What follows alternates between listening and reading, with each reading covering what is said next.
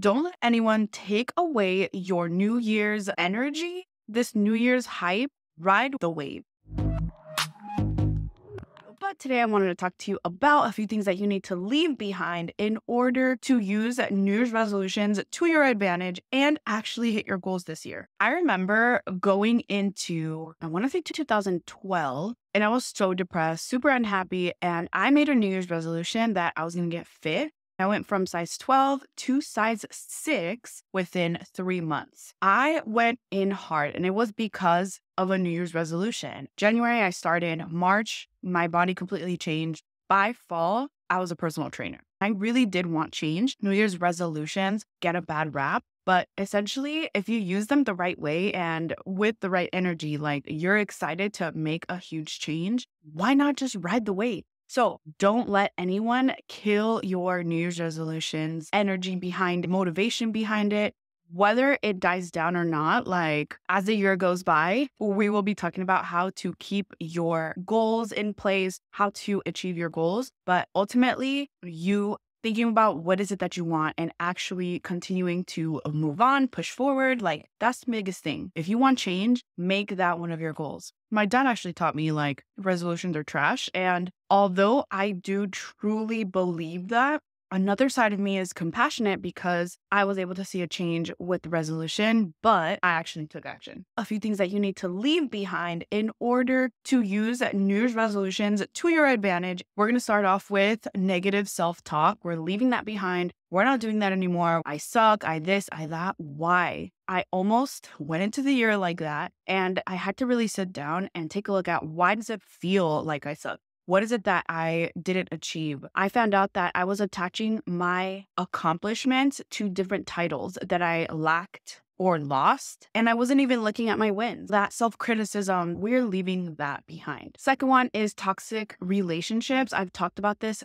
pretty much the entire year. Last year was probably the hardest thing I had to do because I love friends. I love to have friends. I love different type of friends, older, younger, and having to just cut that off. I think I feel it more because I'm older and I'm looking for stable friendships. I'm looking for people long term to be in my life. Having this imaginary life with certain people and then all of a sudden we're not friends. It was really hard. But it's so much harder to live with toxic relationships in your life. Don't worry, I'm not talking about my husband. I'm married, okay? And he's amazing. I'm talking more about friendships and how they will bring you down because you're letting them. They are how they are. So separate yourself. Just do it. Like, who cares what they say? They're still going to say stuff. So let it go. Number 3 is fear of failure. I have heard from numerous amounts of people that this was probably the worst year ever for them. I had my worst year ever 2 years ago. This past year was a lot of healing, but I'm super compassionate for people that are literally going through their worst year ever. And this is going to be their healing year.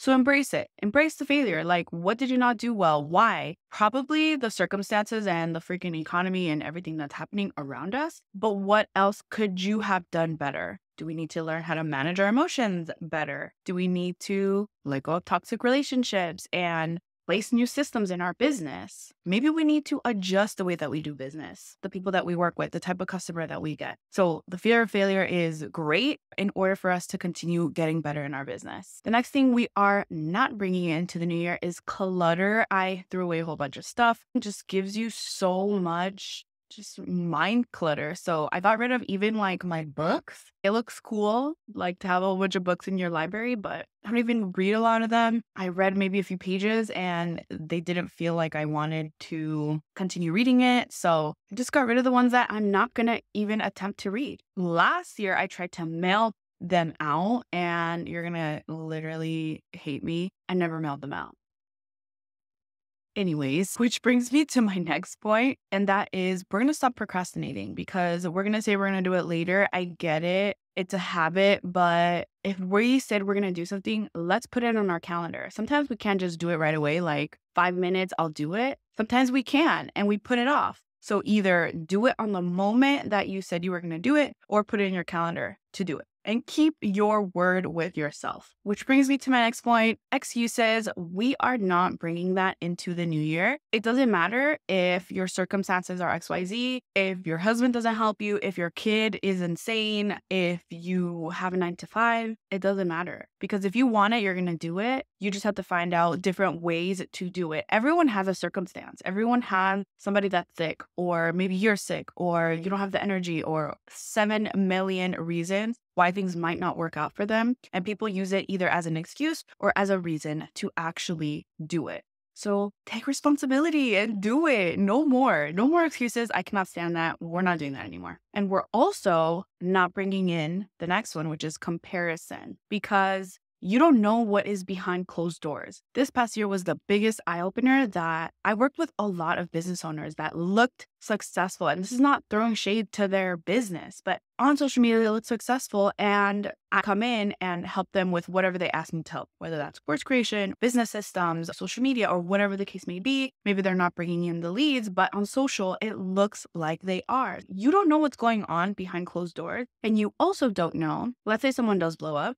They go from 0 to a lot and they're making a lot of money. You don't know what they did the past 10 years. And maybe they're catching their big break now. No more comparison because you don't know what's going on. Next is unnecessary stress. Sometimes we are bringing our own stress. Why are you taking on more things that you know you can't do? Why are you saying yes to things that you don't want to do? Why are you taking on discounts that you don't want to give? I was talking to my mom. I don't think she'll watch this though. But I told her the same thing. Like, you take on your own stress because you say yes to these things that you have to do, right? You have to do the response, like it's your responsibility. But then you take on these other things that they're not your responsibility. You just feel compassionate, and I get it. I'm your daughter. I have your same heart. Like, I understand, but there's no more. I have to pick between my family now, piece of my family, the piece of myself. And by family, I mean husband and daughter. I have to pick between them or everybody else. Let's stop stressing ourselves. One other side of unnecessary stress is you stressing for things you can't control. You can't control the weather. You can't control how people are going to react. You can't control all these things, and you have these high expectations that it's like, girl, no, you can only control what you do and the way that you act and the way that you respond to whatever's coming at you. So we're not going to react with our emotional side.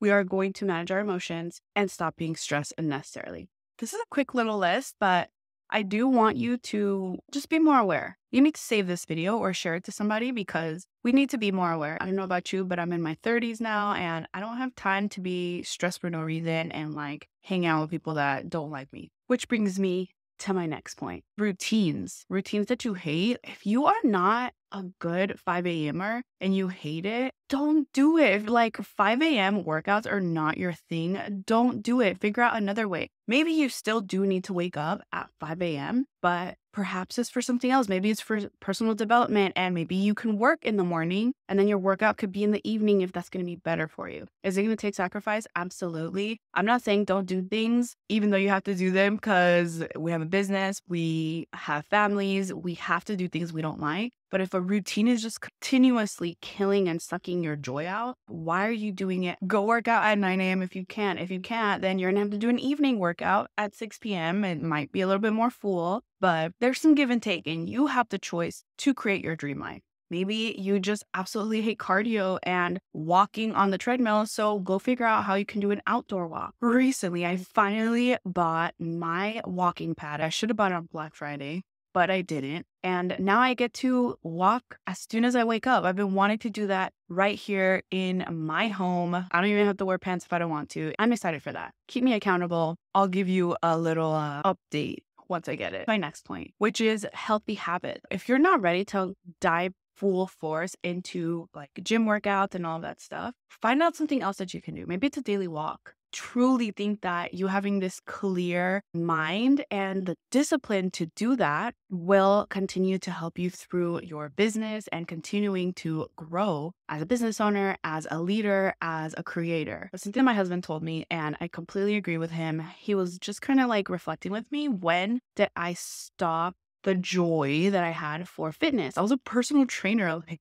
what happened? And me and him both came to the agreement that it was when my child was born and I could just mentally never come back. It was always like super high anxiety at the gym, even till this day. Like, who's looking at me? I can't do this, can't do that. Like, what? You know how to lift. You are a personal trainer. Although I have been very consistent at the gym this year, I just cannot fathom not feeling good anymore. I don't want that to be my excuse. I don't want it to be like, oh, I don't want to do this event because I don't have anything to wear. Oh, I don't want to show up on camera because my face is fat. Whatever excuse I have, like, that's not going to be an excuse anymore, because my number one thing is going to be my health, and I'm going to move no matter what. I'm going to have my walking pad and I'm excited. So you too, figure out what you're going to do this year for your health and stick to it. Stick to it. And it doesn't matter if you miss one day, which brings me to my last point. Actually, I have two more, which brings me to my next point, which is perfectionism. It doesn't matter if you mess up one time. It doesn't matter if your sales page has a typo. Launch it. And if someone calls you out on it, it's fine. You can fix it. It's fine if you only worked out 3 days this week. Next week, make it 4 or 5. Don't get just like in this perfectionism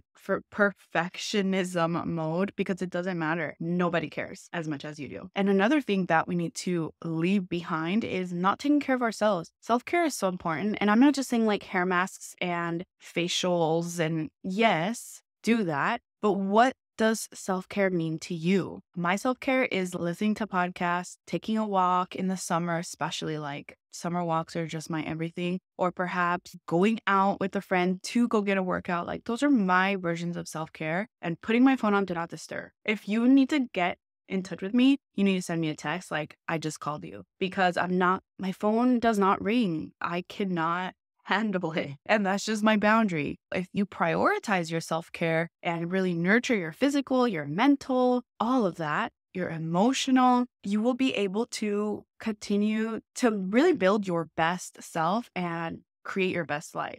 I said it was the last one, but I was lying. We're going to leave behind the lack of personal development. I know that you have goals. What personal development do you have in mind? What type of conferences are you going to go to? Books? I already bought 2 books. I know, I have a problem. What conference are you going to? I already have 2 booked for next year. I have one in April and I have one in September. So exciting. I'm going to be going to Grow Studio Live in Vegas. And then I'm going to go to the company that I partnered up with. They give us a bomb conference every single year. So I'm going to be going to Florida for that one. Now that is life-changing for me. It changes everything and it gives me the fuel that I need. And there's so many. There's literally one this weekend. I decided not to go, but I'm going to be watching it virtually. I'm not saying overconsume. I'm not saying go in and buy every single course. I'm saying research what you need to do and make time for your personal development. And also, if you lead a team, for leadership development. It's both ways. I think that if you positively go into this year instead of what you lack, what I'm going to leave behind and what lesson I can take